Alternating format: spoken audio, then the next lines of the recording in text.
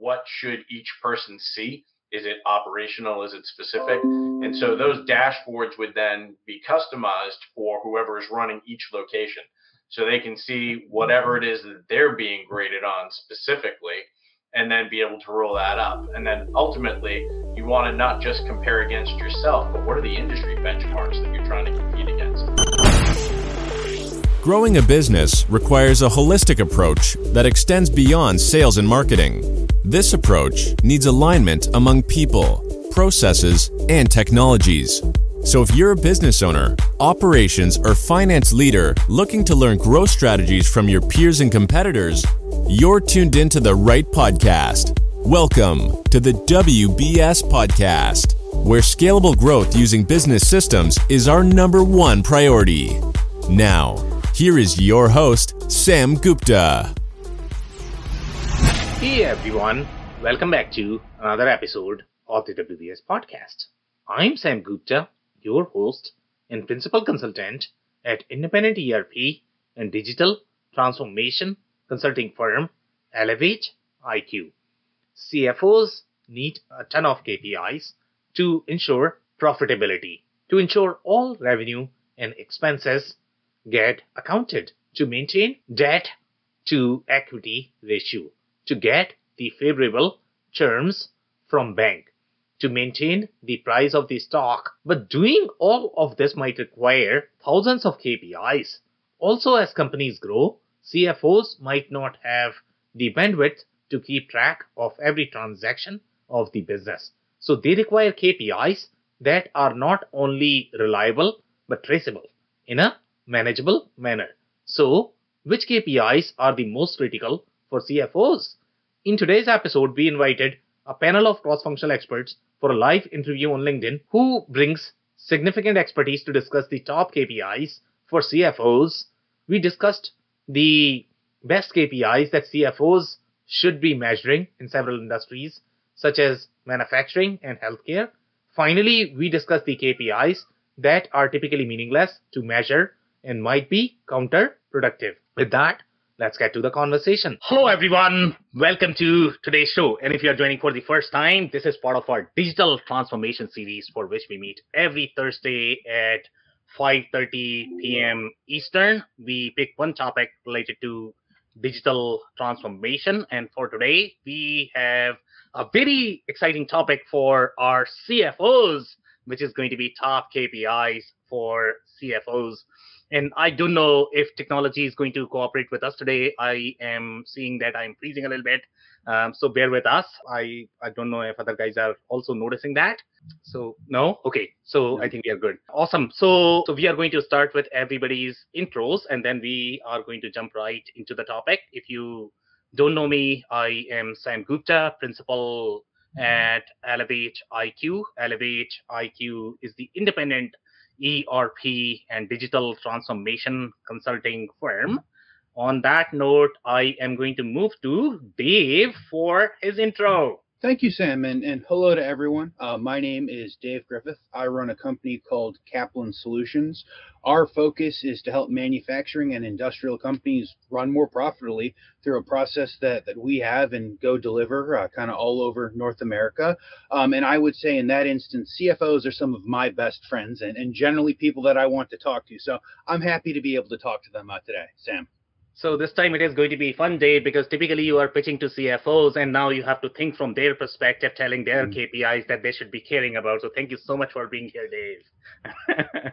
Mark, can I move to you next for your intro if you don't mind? Absolutely. Thanks, Sam. My name is Mark Lilly. I'm president and CEO of LillyWorks. We help manufacturers solve the late problem, which typically revolves around scheduling, material planning, kind of managing production. And in that regard, one of the benefits to managing production better, certainly, is increased revenue generation within a given time period, which translates to better profitability, something I would hope and think that most CFOs would be interested in. All right, amazing. Thank you so much for being here, Mark. Brian, joining for the first time. Can I ask you to introduce yourself next? Happy to. Pleasure to be here. Thanks for having me. Brian Boji. I lead the healthcare vertical at Sage Intacct.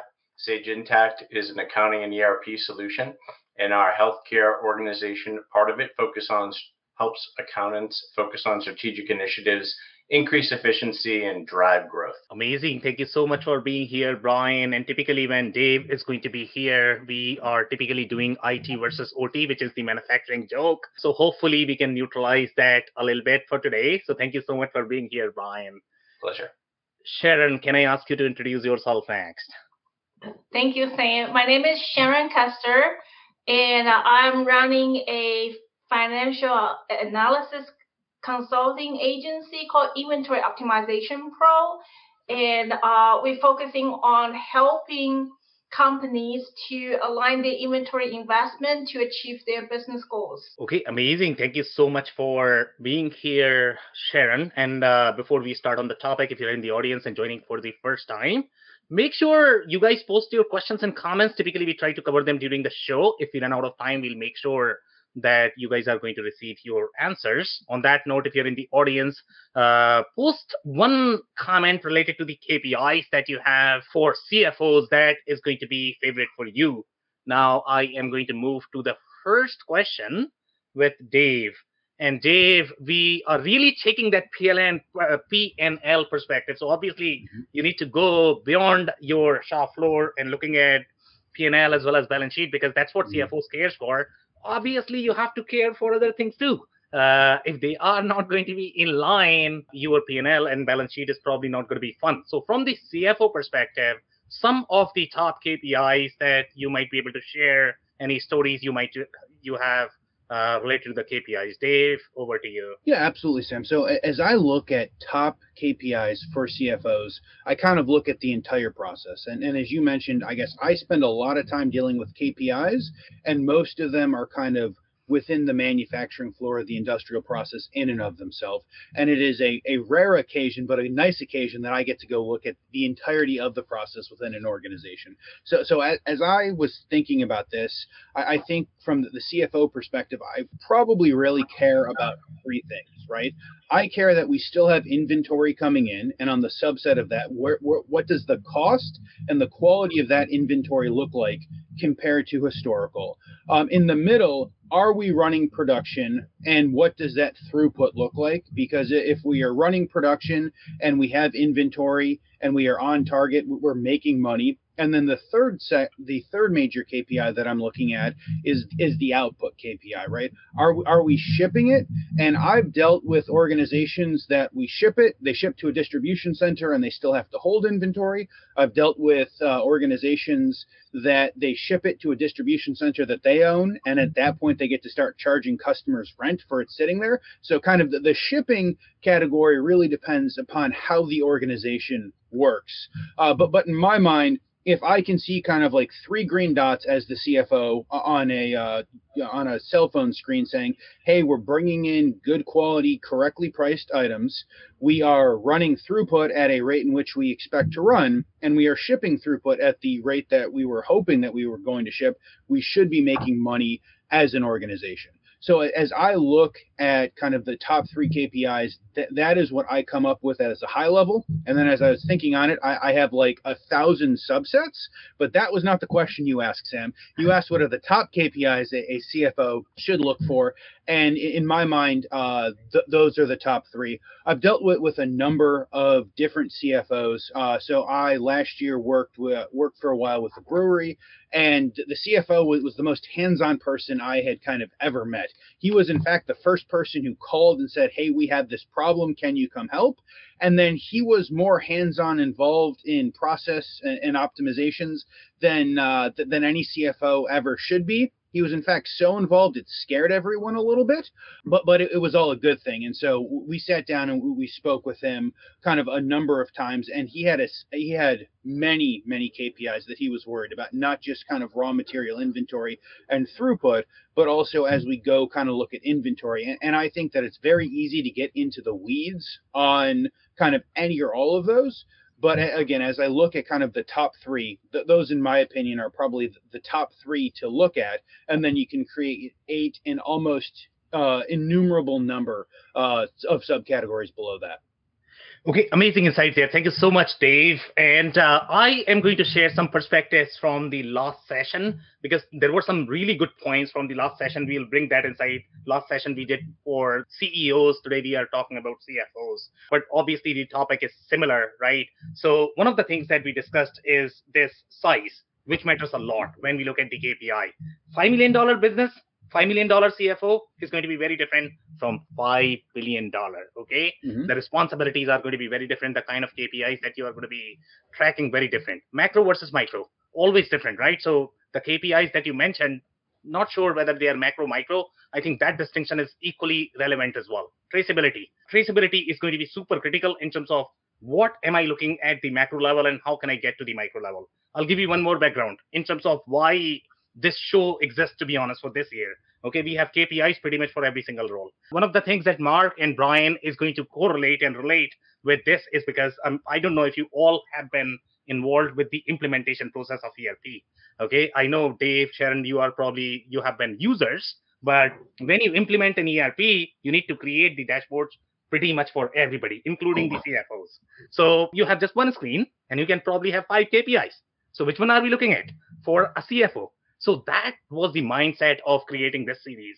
So now, Dave, going back to you, the KPIs that you mentioned, do you think that CFOs are going to be cool with the KPIs that you mentioned, or should they be looking at something else than what you mentioned? So I guess as I look at most CFOs, my goal was to look at what 3 KPIs, like if I've got a list of 3 to 5 KPIs and I can see 3 to 5 kind of green and or yellow and or red dots or numbers or any of those things, percentages, what 3 would, in at least the vast majority of industrial and manufacturing facilities that I typically work at, what are good KPIs that would allow people to say, yes, we are running well, or no, we're not running well, kind of instantaneously from a profit and loss perspective. And then I would say beyond those 3, I would imagine that organization has a series of initiatives or a series of other issues that they have. I would probably spend the other 2 of those 5 on very particular things that are important to the P&L or important to the CFO's bonus or any sort of those series of combinations. Okay, amazing. Thank you so much, Dave. Really appreciate it. So Mark, coming over to you, and I'm pretty sure you have probably done 500 implementations that probably you have been part of. So obviously you have seen it all, right? So now let's say if you have to design the dashboard for a CFO, what are we showing them? Mark, over to you. Yeah, thanks, Sam. I think Dave had it right on. I mean, the big ones are inventory, throughput, and the output part. But I think in particular, what the CFO is doing, yes, looking at the P&L. And then drilling down, because the other the stakeholders of the company are coming to him or her and going, what's with this number? How come it went down or up, depending upon what it is, which number we're looking at, from period to period, and what's going on. So they want to be able to drill down and find the facts behind that as well.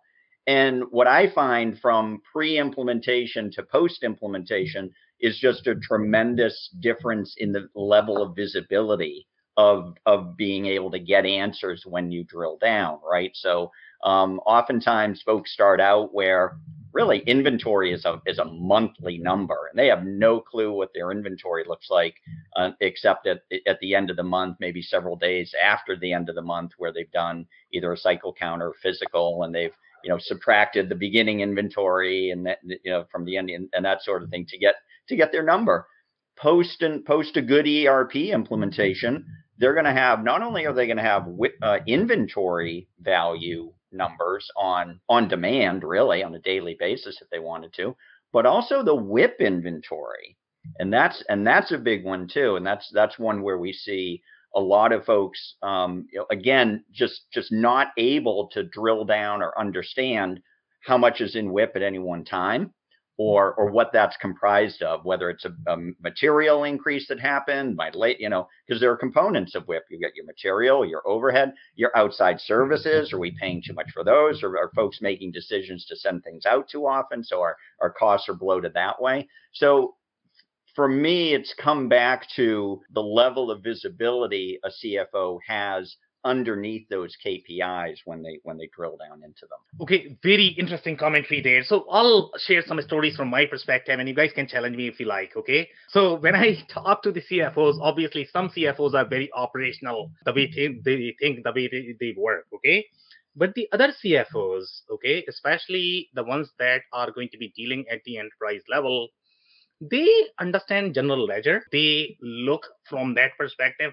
Sometimes they are not even going to have any insights into operations because it's going to be completely different system. They don't even go there.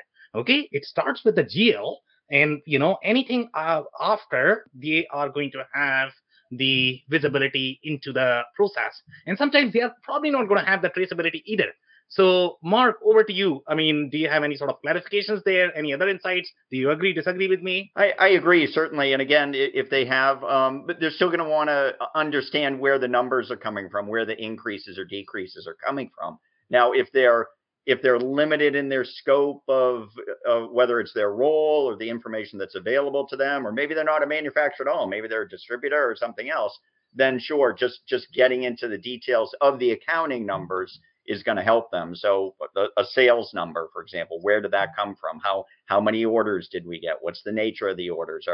Did we get fewer orders, but they were bigger? Did we get more and they were smaller? Those types of things they may be interested in to see what's trending. So maybe not operational from a manufacturing perspective, but the operational information from a business process standpoint. I think most CFOs are pretty savvy in that. And they're still going to want to see the detail that's underneath those things. Okay, amazing insights there, Mark. Thank you so much. So, Brian, coming over to you, and these guys are talking about inventory coming in, inventory going out. And if you talk about verticals such as healthcare, there is no inventory coming in. Maybe there is some, but not a lot, right? So the KPIs are probably going to be very different. So from your perspective, Brian, when you think of designing this dashboard for CFOs, the top KPIs that they should be looking at, what are we thinking here in your space, Brian? So it's really interesting, and I love the conversation, and I think you guys are spot on in the way you're describing it. But I think you'd be surprised because healthcare does have a lot of the manufacturing components or the delivery. Yeah. So you just think of the inventory as the caregivers and the output being the care. So when we talk to CFOs and work with them in designing their dashboards, what's really important to them is understanding what that workflow is and what that value is, and from both an operational and an organizational level. And they really need not just to understand what happened, but be able to predict what's going to happen, because I think the CFO job has changed considerably. So what I mean by that, so revenues under the KPI dashboard would be revenue per caregiver, revenue per location, revenue per procedure. So they understand what the makeup is, how profitable are each of the caregivers, what types of care are they giving, what procedure code would they be using, in other words, a code for a broken arm or a broken leg, etc. And what's really was interesting over the course of the pandemic, a lot of procedures weren't able to be done. So anything that was an elective procedure or something that wasn't medically necessary at the moment, those things went away. And COVID-19 care was billed at a much less rate. So by having that understanding of what the capacity is per caregiver, where they're spending their time, how much money is being received based on that care, and what they can predict that out based on the way the pandemic has gone, we've been able to use that both from a positive perspective of predicting or staffing at the right levels, and from a negative perspective is to understand where that business is and where we have to cut back and maybe additional items need to be added. So more ED capacity versus more less plastic surgery, things like that. So understanding that first look, how are we operating, is what we're doing profitable, and where are we seeing our patients come from and how we're treating them, would all be on that top of revenue KPI piece. So this is very interesting, and I believe we have not covered healthcare a lot. So obviously these are fresh insights for our listeners. And from my experience in healthcare, Brian, the healthcare is going to have many different business models. So I believe you were talking about here maybe practices, I don't know, hospitals probably, but then inside the healthcare space, you are going to have the life sciences companies. I don't know if you consider them as part of the healthcare ecosystem or not. So you have the medical device, you have pharma, you have the hospitals, you have payer providers, healthcare insurance companies. So those all are going to have many different business models, and they all are probably going to have different KPIs that CFOs need to be tracking. So do you want to add any more colors there in terms of, which vertical you were talking about, and if you cover the other verticals as well, and what KPIs are going to be different in those verticals, Brian? So traditionally, what we cover is on the provider side, meaning anybody that provides care. So that can be hospitals, that can be labs, dentists, veterinary, mental health, all of those things. But it all kind of plays into the ecosystem. So understanding what types of procedures are happening or having that data from affiliate hospitals. So if you're not doing a lot of colonoscopies, then you're not going to need the equipment. You're not going to need the supplies, things like that. So a lot of it goes into that. It's a very interrelated ecosystem. They're going to want to know other things. They're going to want to look at how do we reduce costs if those procedures aren't happening. What types of procedures are happening? Where are they happening? What do those referrals look like? And what are our relationships with those other organizations? It could be on drug pricing or drug usage. How often are drugs being prescribed in a particular location or area, or for what seasonality? There's a whole lot that goes into that, but having that type of information on a dashboard from multiple inputs is what's going to be really important. So this is very interesting, and I think I'm actually going to come back to you in understanding how the SNOP process works, because the way you are describing it, it becomes very interesting, because now you are sort of trying to forecast the procedures. That's even more interesting. So I'll come back to you on that. But Sharon, coming over to you, I know you do a lot of work in sort of the space where you are going to be beyond your ERP boundaries, and you talk a lot about the transportation, the TMS component overall from the freight perspective, as well as a little bit of custom brokerage. So overall, from your perspective, let's say if you look at the top KPIs for the CFOs, I don't know if you are going to layer in that insight into the CFOs KPIs, but we are looking for top KPIs for CFOs. Sharon, over to you. Thank you, Sam. There are levels of different KPIs. Yeah. So the more operational, the more detail it goes. But right now we're talking about the top higher level. Now, when you select KPI, you got to think about what your company's doing. Like, what's the mission? Are you driving for quality excellency, or are you driving for cost effective, or what are you doing? So as a support role, that we need to set a KPI that be meaningful to support the mission of the company, okay? And that KPI will have that measurement to know if it's improvement or it's not improvement, it's positive or negative impact on your, situation. For example, I always look at the KPIs like a thermometer. Like I say, right now the thermometer says that it's 3 degrees Celsius or 37 degrees Fahrenheit. It is cold for a human in the room, right? It is cold. But for the butcher, 3 Celsius or 37 Fahrenheit is not cold. It's not even freezing. So it's not good for the meat. So it's the purpose, what that KPI really tell you in that situation. Is it good or bad? Is that hit your target or not? Just think about that KPI. The number is neutral, but what does that really impact you? Where are you going? That's the whole point. Now, as CFO, there are many, responsibility for CFO, but what I see as inventory optimization, I help CFO to know their return on investment, their business liquidity, their forecast, their scenario planning. So simply, if you want me to say the top 3 KPI for CFO, I would say compare your actual with your budget or actual with your forecast. That's one KPI. The number 2 is cash conversion cycle. What you put it in, what is put it out. Like how long it takes you to invest your cash and get the money out. The third one is very important, that is the cash flow matching with your inventory replenishment.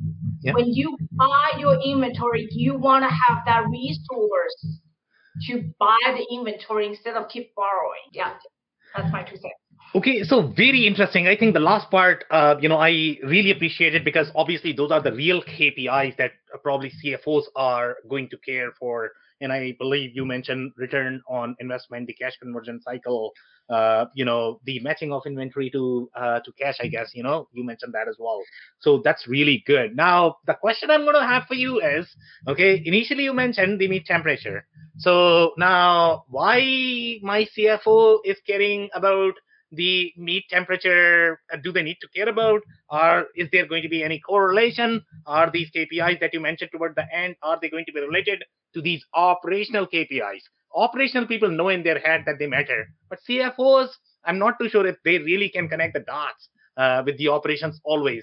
Sharon, over to you. Any thoughts, comments? For this, I want to have a real life experience or example that it's an e-commerce store. Like they have a strong correlation. Keep thinking the strong correlation is keep putting out money to spend money on advertisement, paid advertisement when the sales goes down.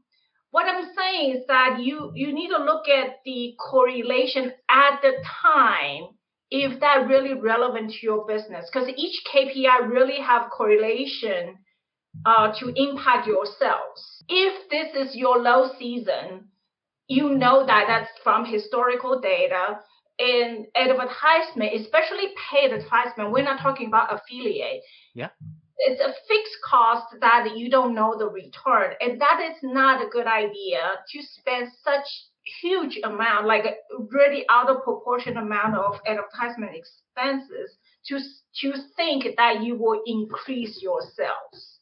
So we cannot against the nature, the flow of the industry, I guess, but you have to have a sense like which KPI you're pulling a look at, how strong that correlation that you're looking for at the moment of the situation. Okay, could not agree. Go ahead, Mark. Go ahead, please. Yeah, to Sharon's point, I think that CFOs, I mean, they're smart people, Sam, and they're not living in a bubble. And they need, if they're working in a company that's whatever the nature of their business is, whether it's the healthcare processes or distribution and e-commerce processes, manufacturing, they need to understand what's buttering their bread, right? What are those processes that are generating that? For example, we've had a customer that had a 12-week lead time on a series of products. And they dug in and found, hundreds of parts go into these products, a fairly complex bill of manufacture. And what they found, to Sharon's point, is they went in and looked, first off, could they afford to make to stock certain strategic subcomponents to that so that they were able to reduce their lead time dramatically, went from like 12 weeks down to 3 or 4 weeks, because they look to see, do they have the funding? Would they be able to support the stocking, the holding of inventory of these key components that would shrink their lead time, which is then related to the cash flow, and then increase the overall health of the company very quickly. Yeah, could not agree more, Mark. I mean, operations matter. I'm not telling that, but I mean, I don't know how many CFOs really think through all the variables that drive the macro KPIs. Go ahead, Dave. I was going to say, I think everyone has made really good points. And Sam, I think you made a really good point when you talk about what size of the organization it is, right? So I think a lot of the KPIs that we've talked about are for organizations that there is one group or one facility, or maybe even 5 or 10 facilities. At the point that you get to a Fortune 50 or a Fortune 5,000, most of these companies have so many facilities underneath the actual CFO that each of the locations themselves are worried about some of the individual locations. Maybe they're looking at some of the, hey, can we afford to stock this, as per Mark's comment. And so I think it's really important as you deal with the financial person at any level, but the CFO, to understand what is important to, again, what is important to them, and what type of organization and what type of organization they are. And the larger the company, the more kind of to Sharon's points of, cash convergence and cash flow, are they going to look at it, the overarching conversation. And then maybe there's a subset of dashboards in which they're looking at divisions and, how are each divisions doing. But the higher you get, and because you've only given us 5 KPIs that we can possibly put on the dashboard. See, Sam, I think the real issue we need to talk about is why can't our ERP people give us 5,000 KPIs that we can put on the dashboard? It'd be a real small print. Sorry, go ahead, Brian. Go ahead. I said it'd be a real small print. But I think small print. I think Dave makes an excellent point, and Sam, you've talked about this as well, the size of the organization and the scale, right? So you want to be able to measure not only what you're doing in one location, but how does that compare to the other locations? Yeah. What are the key things that you want to look at and why? And you want to be able to dynamically allocate fixed costs. So if there's a management company overseeing it all, they're certainly charging for their services. And whatever services they're charging for, they're not eating that cost, but it needs to be allocated across all of those other locations as well. So when you think about it, how do you dynamically allocate all of those expenses for overhead? Could be accounting, could be finance, could be marketing, whatever the case may be. And then you want to be able to understand how they perform not just against themselves or their own benchmarks, but against each other. And then filter that information through. I think a great part of the conversation that you've had is what should each person see? Is it operational? Is it specific? And so those dashboards would then be customized for whoever is running each location.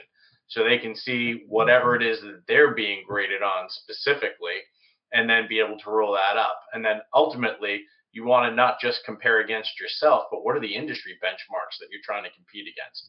Because I look at it and my goal was 10% growth. That's great. But if everybody else has grown at 60%, I did a pretty terrible job. Amazing insight there. Thank you so much, Brian. And Dave, I'm not letting you implement the ERP, man. 5,000 KPIs? Are you kidding me? We are trying to make ERP simple here, okay? I'm glad there's at least one person trying to make ERP simple, Sam. That is the new Elevate IQ tagline. Elevate IQ, we're no longer the independent source for ERPs. Elevate IQ. Yes, your simplified source. Maybe that's the new tagline you guys need, Sam. Awesome, guys. So the next segment that I'm going to open up is going to be really interesting, okay? And these are going to be the KPIs, the worst KPIs that you guys have seen. And typically, there are going to be stories around that, okay? Some of them could get real funny, in my experience, okay?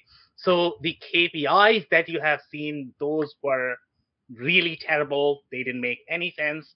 And if you if you have any stories around that, we can cover that. So Dave, I'm going to start with you. Number one, examples of KPIs. Obviously, if you have any other comments or any stories, that's the next segment. Over to you, Dave. Absolutely. So I actually want to talk on one particular story of a KPI. I hadn't necessarily intended to do this, but Mark brought up WIP and work in progress. And so Mark and I have had many conversations over WIP in the last year or year and a half. But I looked at an opportunity. I have to kind of anonymize this because I feel like it could get very specific and everyone could figure out who this is. So I worked with an organization in New England to go look at an opportunity, and they had copper, right? So they did a bunch of stuff with copper.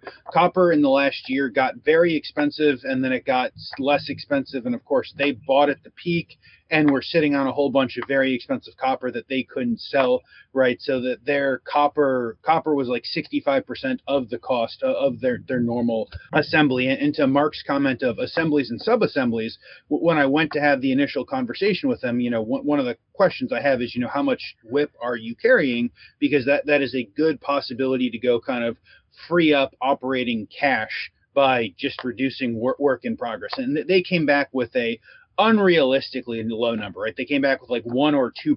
And I'm like, I can't imagine that you guys are having these problems. And so after a little bit of digging in, it was discovered that this state, at least allegedly, allows you to create subassemblies. And if you call it like an incomplete subassembly, you aren't taxed on that, but you are taxed on work in progress. So they had this whole other KPI, this whole other section, which was about 10 times their WIP, their work in progress, just kind of these sub-assemblies sitting over there. So when you look at it, you're like, oh, you guys actually do have the work in progress that you're looking at. But I don't know how much it was intentional versus how much of financial ramifications of, hey, we got to go build these into these incomplete or these complete sub-assemblies in order to allow us to not pay taxes of holding it on our shelves. And so that is probably the strangest and potentially worst KPI that I have ever run across in real life. Okay, so very interesting story there. And I don't know, I mean, see, I'm probably going to ask somebody to translate that for our CFOs who are not going to have as much manufacturing background, because I don't know if they are able to follow along. So I don't know, Dave, if you want to attempt or somebody else want to attempt, retranslate that for a CFO who might not have as deep manufacturing background or WIP background. Sure. So there were specific financial and tax ramifications for having work in progress. You take the inventory out, you start working on it, and it's in between 2 machines or 2 cells. That is work in progress. This particular state taxed that work in progress. In order to get around that, they had to turn it into a quote-unquote sub-assembly. So they had to put a couple of pieces of those work in progress in place, and then I think they actually pulled them off the line and put them on shelves, or at least digitally, they pulled them off. They put them on a shelf somewhere. So they were able to not pay the tax ramifications by not having it as quote-unquote work in progress. But also because of this, no one within their facility understood that they had something like 20 times the work in progress that they thought they actually had, because they were attempting and succeeding at not paying taxes. They were also succeeding at confusing their entire system and significantly reducing the throughput and how quickly they were able to create a final product. And the reason why I am laughing here, Dave, because I can relate with the story, and I know it gets really complicated because these taxation rules that you are talking about, they vary per state. Yes. Each state is going to have their own rules in terms of what is taxable, what is not taxable. And not many companies, especially the smaller ones, they don't really do a good job of tracking that. Obviously, if you have decent ERP system, then probably it can do a lot of that heavy lifting for you. But not everybody has either the ERP system or it's going to be connected. So you lose that insight. So thank you so much, Dave, for that. So Mark, I'm coming over to you. Any terrible KPIs that you have seen in your experience that CFOs probably should not be tracking? And any comments, any stories? Mark, over to you. Sure. Yeah. Kind of the one I'm going to choose is fairly controversial, and although it's a story that literally has a book behind it. One of my favorite books from a professional standpoint. That's called The Measurement Nightmare by Deborah Smith, and it's about essentially throughput costing, contribution margin costing. And what Deborah describes is, she doesn't actually give the company name. I think it was International Harvester, but I'm not 100% sure. And I think there are other books that write about the demise of International Harvester. And it was primarily due to this high-level manager who was the CFO level type, and decided that he was going to look at the unit cost of each of their products. Okay. Now, as we know, the unit cost is comprised of material, labor, any outside services, and overhead, right? So now we get back to that allocation of overhead. And that's really the gist of it, is that the allocation of the overhead is fairly random when it comes to being applied to the cost. So this person sorted all the unit costs based on that and said, okay, which is my highest cost item, right, compared to the sale price. and said, we need to outsource that. And just went down the list. We need to outsource that. Okay, we can get it cheaper if we buy it from someone else, right? When you're looking at the overall cost. And of course, instead of looking at the contribution margin of each of those products, which does actually reflect what sort of level of profitability that product is contributing to the organization, right? That's the much clearer picture in that regard. Instead of doing that, they basically drove the company down into close to bankruptcy by doing those sort of acts. Yeah, could not agree more. And I guess, I have seen similar scenarios as well. I think I shared this story last time too, that sometimes people are over measuring and they need to figure out the cost of measurement as well. But then measuring that cost could require a lot of cost as well. So that it could get really, really ugly. So thank you so much, Mark, for that story. Any other follow-up comments? Any other comments, Mark, before I move on to Brian? Sure. So just a little bit of interesting clarification on that is when you look at profit. So what we often find, and I apologize, I'm back in manufacturing, but what a lot of folks want to do is they want to look at the profitability of jobs, right? And when you're using unit cost compared to the, that has the labor and overhead components in it, and compare that to the revenue price, when you add up the profitability of all the jobs, right? That's not going, because of the way overhead is kind of randomly being allocated, that's not going to equal your overall profitability of the company. Now, on the flip side, if you use a contribution margin approach, in other words, revenue of the job, right? The actual amount that job is contributing, that somebody's paying for it, right? Minus the material and any outside the variable costs for it, then you get a throughput value, and that throughput value, when you add those all up across the jobs, that does equal your overall throughput of the organization. And then you subtract what is generally a fixed cost, and that's the other fallacy with unit cost, is generally labor and overhead are fixed. Do they vary a little bit month to month? Sure, but generally it's a fixed cost. And when you subtract that from the overall contribution margin, then you get your profitability number. Yeah, could not agree more. Thank you so much, Mark, for that. And Brian, if I gave these guys a choice whether they would like to watch a manufacturing show or Trevor Noah, I can almost guarantee that they are going to choose manufacturing show. These guys are so passionate about manufacturing. Now, switching back to healthcare, right? So, or any other industries that you may have examples of. So in your industry, I think it's very unique and interesting. I think you were talking about some of the things that you guys have to do in terms of forecasting those procedures. I don't know who want to do that, to be honest, and I don't know how comfortable that experience is going to be. But you have to do that if you have to do your inventory planning. Talk about the job, right? So in your space, in my experience, some of the things, compliance reporting is going to be probably critical, and that is going to drive a lot of things. So I don't know if that helps in with the discipline a little bit. Because obviously the reporting is going to require a lot of things. So you are not probably going to have as much flexibility in terms of what you can do from your planning process. So I don't know if I'm making sense here, but over to you. Any sort of worst, when you think about worst KPI, so I don't know how worse they are going to get in your space because you don't have as much room, I guess, to play around with KPIs. Brian, over to you. So I love Dave and Mark's examples, and seriously, this is going to fit right into healthcare, and you'll immediately say, wow, the similarities are absolutely there. So we worked with a surgical dental group. Yeah. And they had a dental surgeon, and he was billing ridiculous amounts of money. And by billing, I mean the dentist would go in and perform a procedure, and then they would bill either the patient or Medicare, Medicaid, Blue Cross Blue Shield, whatever. That's the billings part of it. And they thought, this person is a complete rock star.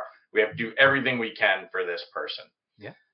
Then they started adding to that KPI per Mark's example, right? So this was revenue per billing.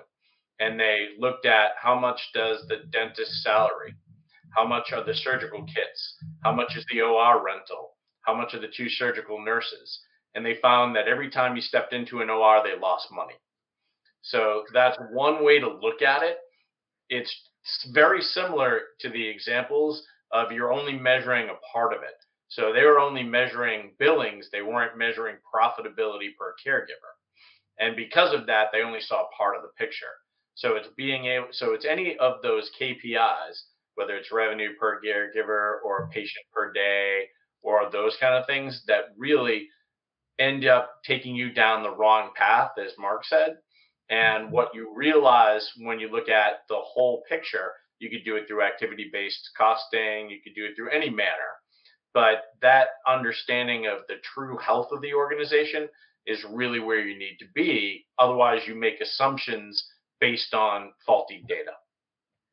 So very interesting insights and the story there. Okay. And I am going to touch a little bit back in terms of the compliance. So my understanding is that, and I don't know how this guy was a rock star, to be honest, because there are reporting requirements. Okay. Because you are supposed to be reporting how much you are billing, and you also need to report if anybody is offering any sort of meals or whatever. I don't know if that is also applicable to dentists, but for the caregivers, they definitely need to report. That's my understanding, at least, and you can correct me if I'm off here. So if that is going to be the requirement, can they still bill that high? Wouldn't there be any requirement from the compliance perspective, Brian? So each individual provider sets a contract with the insurance company, and those are wildly different. So my contract to provide a dental service with Blue Cross Blue Shield, with United, with Medicare or Medicaid, they can all be ridiculously different numbers. You know, a tooth extraction could cost $1,000 with one, $10,000 with another, and there are lots of different ways that you can look at that. So when they go into that data, they know if I am doing a tooth extraction through, and your personal insurance is Blue Cross Blue Shield, I'm going to get $10,000. But if your insurance is United, I'm only going to get $5,000. And if it's Medicare, I'm going to get $1,000. So not only are you looking at what the billing rate is in general, but then you have to look at it by who's reimbursing you that money and who's on the hook for that. And all of those contracts are different, and all of those contracts are confidential. So you cannot find out how much each of those contracts is. It's a confidentiality clause written into those contracts. So they not only have to understand what they did, but who they did it for to get to that number. Very interesting. Thank you so much, Brian, for those insights. And Sharon, coming over to you. So these guys are talking about real disconnect between the KPIs, and I think you guys, mentioned this before as well. And I was talking about, okay, who cares for operations? Just stay in the GL, right? And you are probably going to be good, but it doesn't work that way, because KPIs, they need to be traceable, they need to be connected, and if you are going to have any problems from the data perspective, obviously you are not going to see that in your macro KPIs. So we are talking about the funny KPIs, any useless KPIs, any sort of terrible KPIs. Sharon, whatever you have seen in your experience, over to you. I would say, instead of saying what are the worst 3 KPIs, I would say the connection between the KPIs, or how to put it, it's like a CFO usually would look at the KPIs is the end result. It's already happened, like the gross profit, gross margin, or anything. That all the KPIs that usually said it is the fact in the past. Now, what I'm trying to say is that there's 2 things. Each layer in the organization, the KPI need to support each level. So it's not like you said your KPI, I do my thing, and there's nobody connect to anybody. That's number 1. Number 2 is that instead of always only look at the lag factor or lag KPI that is already happened in the past, the organization needs to set some KPI that actually help to improve the lag KPI. For example, say if my inventory shrinkage is a problem, meaning like things are missing, things are broken, or things just not add up. But every month I just look at that KPI, okay, shrinkage 2%, 5%, 10%. Okay, today is 10%, I want to reduce to 2%. But you always look at the numbers at 10, 5, 8, it doesn't mean anything. It just randomly happened. Okay, but if you really want to improve your organization, you need to put some lead KPI in the place to improve the actual end result. For example, if inventory shrinkage is the problem, maybe you need to have a more frequent cycle counting, like instead of counting every year, maybe you need to start counting your physical inventory every month or even every 2 weeks, something like that.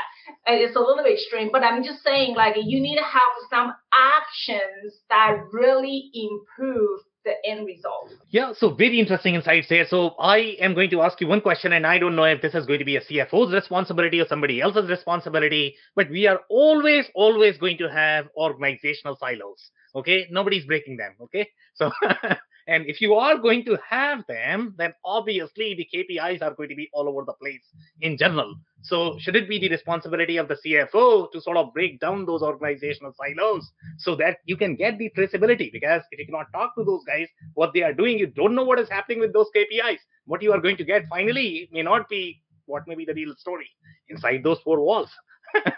So, Sharon, in your experience, whose responsibility is it to break down those organizational silos so that you have the real insight coming at the macro level? I would say it's a cooperation among all the departments. So the CFO has to be very clear what he wants, and then communication is the key. It's like, hey, I'm going to set this KPI for the sales department. I'm going to set this KPI for the inventory department. And this are why those KPIs support your goal for CFO. I think that's the key. It's impossible for CFO to do everything or see everything, Yeah. Okay, amazing insights there. So I guess we have 10 minutes. We can probably do one more round and then we'll open up for the closing advice and we'll take short closing advice. So Dave, we'll just do comments or a story, I guess, if you guys have any. Absolutely. So I think that both Sharon and Brian made some really good points. I think Sharon's point on leading versus lagging KPIs are really important. Having both leading and lagging KPIs are important because you want to not only assess previously what has happened, but also the health. And if you're the CFO of an organization, you should be intimately involved in understanding, especially the cash flow ramifications of what the health of that looks like. And I think Brian made a really good point of kind of combination numbers, right? So it's not just a straight throughput number, right? It's probably hey, I want to go take a look at, what we're doing versus what is expected. I would like to know how much it costs versus normal raw materials. And then I would like to know that forward-looking number, that's sales, right? So what sales do we have booked? Or in Brian's case, I suppose, how many patients do we have booked? Maybe patients booked for what particular procedures, or patients booked against expected procedures. And I would like to know that we are generally on track, right? So in Brian's instance, if we know the patients, if we know the expected procedures, are our forecasts generally in line with what we expect? And I would imagine almost every CFO is going to want to know that, because I work with very few groups who get to make the same thing all day. I work with very few groups who make the same thing all day, every day, because what fun would that be, Sam? And then as I look at kind of some of the worst KPIs, I guess kind of the two big ones that we didn't necessarily talk about, and kind of I made the joke on one is, Sam, why can't we have 5,000 KPIs? It's trying to measure everything, right? So if anyone is still listening and didn't realize I was joking when I said, Sam, why can't we measure 5,000 things? You don't want to measure everything. Most of the people who I know who say, hey, I want to measure everything, just have no idea of what we want to measure. And honestly, I hope it's not the CFO that tells me that. I've had a couple of CFOs tell me that we want to measure everything, and that led into a very long conversation of what are good KPIs and very much around this. And then kind of on the flip side is the people that want to measure nothing, right? If not, the only thing potentially worse than trying to measure everything is trying to measure nothing, right? If you don't have that clean dashboard with 5 KPIs of whatever is important, some leading, some lagging, some combination of complex, numbers and a bunch of different things, then you also probably need to go seek help. But I can't imagine any CFOs are going to be in that point, right? CFOs generally know what is important financially to an organization, or at least I hope know what is important financially to an organization. Okay, amazing. Thank you so much, Dave. Mark, any comments over comments, jokes over jokes, stories over stories? Yeah. Well, first off, I just wanted to say over measuring, what oftentimes, right, what gets measured improves, right? But what also often happens is when, if you go out and start doing time studies, for example, the times are going to be a lot quicker than when somebody's not there with the stopwatch doing the time study. So there's kind of both effects there. With accounting and measuring business performance with accounting, you can often say, and I think we've kind of talked about this, a lot of this is historical, so oftentimes this is all the information that you have. So, setting strategy and moving the company forward with just the accounting numbers tends to be like, driving a boat by looking backwards at the wake, right? Instead of forward. So, and I think Brian mentioned, Sharon touched on it too, I think, is what about the future looking, the predictability, right? And that's really powerful if you can come up with a model that's believable. And that's really the key around the model, something that's believable that will project into the future and see that. Now one of the things that I've learned over the past few years is, especially with inventory management, for example, if you have a model, a different replenishment model, for example, you want to test that. Or even with forecasting is another one. If you have a forecasting model and you want to test that, well, get, a certain period of data, let's say 2 years of data, and then go backwards a year, right? Pretend you're a year back using, year -2 as your history, and then execute that model, see what it comes up with, and compare it to what actually happened.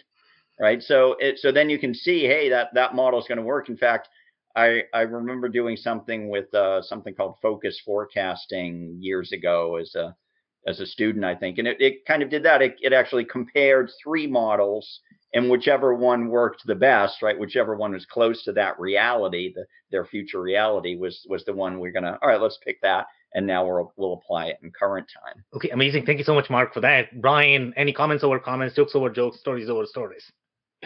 So, Dave, I think you've got a career in healthcare finance if you ever want one. You did a great job explaining that. Fantastic. And Sharon, I totally agree with what you're saying about the silos. So one of the things that are starting to come down is that sharing of data.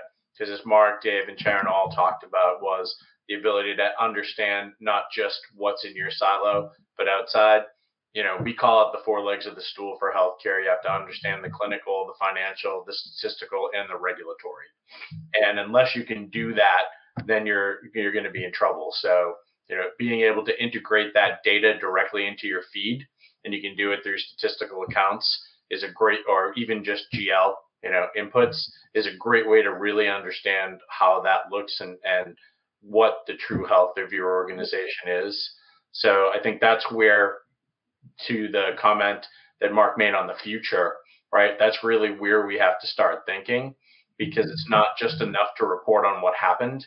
You now have a seat as a CFO at the table on the planning committee to understand, where should my next factory go based on social determinants of health or things like that, or what procedures should we offer here, or what things should we stop doing in a location. And those are all the key insights that you're going to need to be successful. Okay, amazing. Thank you so much, Brian, for that. Sharon, any comments over comments, jokes over jokes, stories over stories? Thank you, Sam. I would like to say, being a human in a way that the CFO are humans too. And I would say, when you stand on the top, you will feel like you are afraid of missing out, fear of missing out. So you want 1,000, 5,000 KPI on your dashboard, like they say. And Brian mentioned like, you're completely, you read the data completely one-sided and then you're missing out the other side. It totally possibly happen, but what I'm saying is that we need to understand the meaning of the KPI. What does that really do to your organization? That number shows on your dashboard. What does that really mean compared to last month or 3 months ago or a year ago? Right now at this moment, what does that really mean? And then you dig into the detail when you find something is not logical. So you kind of peel the layer of onions to find the root cause. So without seeing 5,000 KPI in the dashboard, and you're not missing out anything. Yeah. Okay, amazing. Thank you so much, Sharon. So we have roughly 1 minute, so I'm going to pick 2 people for the closing advice. Dave, I'll start with you. Super short closing advice. Fantastic. I would say pick a appropriately small number of leading and lagging KPIs, and don't be afraid to go change them as you change as an organization. Okay, amazing. Thank you so much, Dave. We can probably accommodate for Mark. Closing advice, super short. Sure. So take a look at the different models, test those models with past history, and pick model, whether it's inventory, revenue generation, production, find a model that fits you. Thank you so much, Mark. Really appreciate it. Brian, closing advice, super short, please. Look at all of the factors that go into whatever it is, the product that you're creating, both internal and external, to be able to make decisions on what's the most profitable. Thank you so much, Brian. Sharon, closing advice, please. Super short. Very simple. Know your lead KPI and lag KPI. And these two work to each other. So pick the ones that is super important to you. Awesome, guys. So that's it for today. If you joined for the first time, this was part of our digital transformation series, for which we meet every Thursday at 5:30 p.m. Eastern. We pick one topic related to digital transformation. So make sure you guys are going to be here. Next week, we are going to come back with another topic. On that note, thanks everyone for tuning in tonight. Thanks all. Thank you, everyone. Thank you, guys. I cannot thank our guests enough for coming on the show, for sharing their knowledge and journey. I always pick up learnings from our guests, and hopefully you learned something new today. If you want to learn more about Dave Griffith, head over to dave-griffith.com. It's DAVE-GRIFFITH.com. If you want to learn more about Mark Lilly, head over to lilyworks.com. LILLYWORKS.com. If you want to learn more about Sharon Custer, head over to inventoryoptimization.pro. It's INVENTORYOPTIMIZATION.pro. If you want to learn more about Brian Bogie, head over to sage.com. It's SAGE.com. Links and more information will also be available in the show notes. If anything in this podcast resonated with you and your business, you might want to check other related episodes, including the interview with Nirav Shah, who shares his insights into the process challenges of make-to-order manufacturers. Also, the interview with Megan Gamble, who shares her insights into building the systems for the packaging industry. Also, don't forget to subscribe and spread the word among folks with similar backgrounds. If you have any questions or comments about the show, please review and rate us on your favorite podcasting platform or DM me on any social channels. I'll try my best to respond personally and make sure you get help. Thank you, and I hope to catch you on the next episode of the WBS Podcast. Thank you for listening to another episode of the WBS Podcast. Be sure to subscribe on your favorite podcasting platform so you never miss an episode. For more information on growth strategies for SMBs using ERP and digital transformation, check out our community at WBS.rocks. We'll see you next time.